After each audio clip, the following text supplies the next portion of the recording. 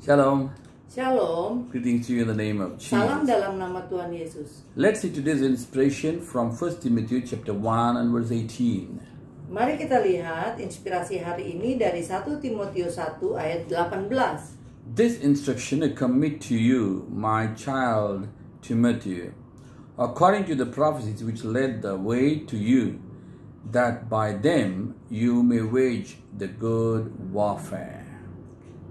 Tugas ini kuberikan kepadamu, Timotius anakku, sesuai dengan apa yang telah dinubuatkan tentang dirimu, supaya dikuatkan oleh nubuat itu, engkau memperjuangkan perjuangan yang baik dengan iman dan hati nurani yang murni. And the following verse tells what? Dan ayat selanjutnya mengatakan apa? By good conscience and faith. Oh, masih di ayat yang sama dalam terjemahan bahasa Indonesia. Dengan iman dan hati nurani yang murni. Hallelujah. Haleluya. So here we see Paul is telling to Timothy, di sini Paulus mengatakan kepada Timotius, do a good warfare. Lakukanlah perjuangan yang baik. Amen. Amin. So that means what? Artinya apa? You had to have a good warfare. Kita harus Good war. memperjuangkan perjuangan yang baik, atau kalau apabila kita mempunyai peperangan yang baik. Hallelujah. Haleluya. Now the question is, Pertanyaannya adalah, there are people ada orang-orang maybe in difficult places. mungkin di tempat yang susah. Maybe they difficult to live as a good Christian. Mungkin di sana mereka sulit untuk hidup sebagai Earlier in orang the Middle Kristen. East, in some of the countries, the ISIS was there.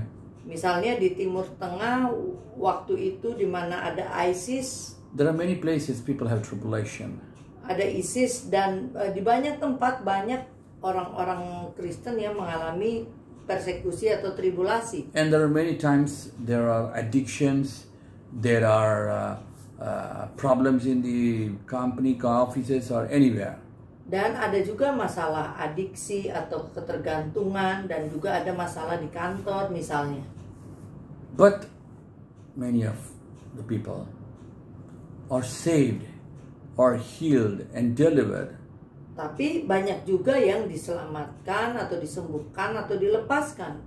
And Timothy Dan Timotius is one of the sons of Paul, who has been with him always. salah satu anak rohani Paulus yang senantiasa bersama Paulus. And Timothy's whole family, Paul knows them. Dan Paulus juga mengenal seluruh keluarga Timotius. But what is Paul telling? Tapi apa yang dikatakan Paulus? Make a good warfare. Berjuanglah dengan perjuangan yang baik. How to do it? Why he Bagaimana has to do it? melakukannya? Why he has to do it? Dan kenapa ia harus What is the war melakukannya? he is facing? Perjuangan apa yang sedang ia hadapi? For those who are even believers. Bahkan untuk orang-orang percaya, Suddenly what happens? tiba-tiba apa yang terjadi? The parents tell, or the spouses tell, Orang tua mengatakan atau pasangan mengatakan, you are a believer, you are doing like this. kamu orang percaya kok kamu bertingkah laku seperti ini. So even an ordinary thing, what a person does, he cannot do. Bahkan hal-hal biasa bisa orang tidak bisa melakukan. And sometimes Dan your kadang-kadang own flesh is working against the spirit. kedaginganmu sendiri bekerja melawan rohmu. Sometimes Kadang-kadang we have the faith, kita punya iman, but what we believe, what we want, we could not receive. There's a problem in the faith. apa yang kita percaya kita tidak bisa terima karena ada masalah dalam iman. And sometimes what happens? Dan kadang-kadang apa yang terjadi? There's no good conscience inside ourselves. We believe something, but because of the faith, because of Christ, we have to do something else. Juga misalkan kita percaya sesuatu, tetapi karena Kristus dan karena iman kita percaya sesuatu yang lain. Hallelujah. Haleluya. That's what the Bible tells what here. Itulah sebabnya Alkitab di sini mengatakan, Hold your faith and be of good conscience. perjuangkan perjuangan yang baik dengan iman dan hati nurani yang murni. Hallelujah. Haleluya. So with faith, Jadi dengan iman with good conscience, in other words, godly dan conscience, hati nurani yang murni, maksudnya yang ilahi, yang you rohani, can win any war. engkau mampu memenangkan berbagai Paul perjuangan. tells at the end of his life, Paulus I have run a mengatakan good race. di akhir hidupnya bahwa ia telah menyelesaikan pertandingan dengan baik. Hallelujah. Haleluya. Jesus said what?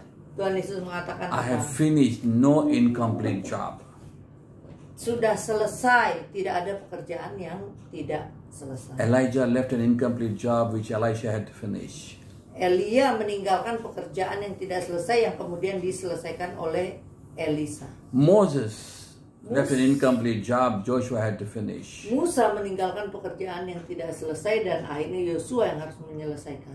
Don't leave an incomplete job. Jangan tinggalkan pekerjaan yang tidak selesai. Make a good war like Paul. Perjuangkanlah perjuangan tell, yang baik. I have run a good war, a Sehingga good seperti race. Paulus kita bisa mengatakan, aku telah menyelesaikan pertandingan ini. Hallelujah. Haleluya. May God help you, and we are going to pray Kiranya now. Tuhan menolongmu. Mari kita berdoa. Father, we come to you in the name of Jesus. Bapa, kami datang dalam nama Tuhan. Lord, we pray for each and everyone watching here. Kami berdoa untuk setiap orang yang menonton ini. Lord, we pray that you enable them. Mampukan mereka ya Tuhan. Give them the faith, honor their faith, Beri mereka iman dan hormati iman mereka. and give them a good conscience which they can do everything through that good and godly conscience. Berikan hati nurani yang murni sehingga mereka bisa memperjuangkan perjuangan yang baik dengan hati nurani yang murni. We thank you and we praise you. Kami mengucap syukur dan memuji-Mu. In the name of Jesus we pray. Demi nama Tuhan Yesus kami berdoa. Amen, amen. Amin, amin. God bless you. Tuhan Yesus memberkati.